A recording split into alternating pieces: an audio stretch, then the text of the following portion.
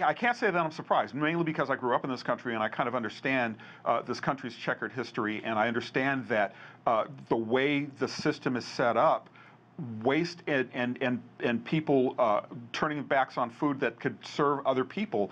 It's just kind of the way that the United States has become. It doesn't have to be this. It doesn't have to be this way. But the problem is that we have this problem and we're not very intentional about solving it. We are treating it as an afterthought.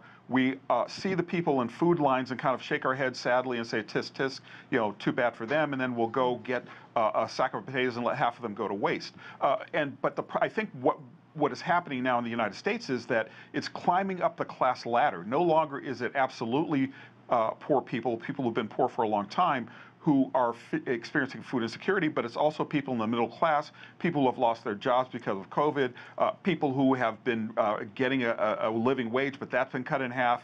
I think a lot of the problem stems from the fact that we don't really treat poverty intentionally in the United States, and even as it's creeping up the class ladder, more people are being affected by this. We need a national strategy, and so far we don't have And one. a lot of this has really raised awareness of just how important our food system is. There are parallel efforts that are taking place at the United Nations right now. There's the UN Food System Summit that'll be taking place in just a couple of months.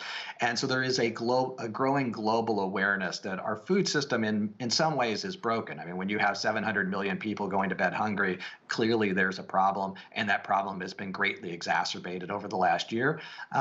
So there are efforts to address it. It is complicated, however. By fixing one piece of it, you could undermine another. The resilience in our food system means having slack so that you have inventory and other things, but that can lead to higher cost. And so there are often trade-offs between the things you do in order to try to fix the food system. You may make another part of it a little bit less good.